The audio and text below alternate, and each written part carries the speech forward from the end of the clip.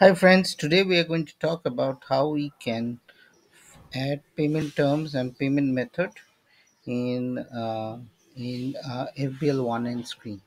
So this is FBL1N. I give this company code and I execute, and here I get this. And if I want to add the payment method, I click on payment terms here.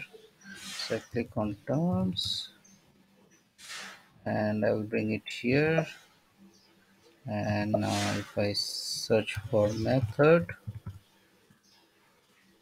I bring it here, and if you see, it will be in the bottom too. So what I can do is, this is the position, and now I click on copy, and if I scroll to the right, you see the payment term and payment method is here.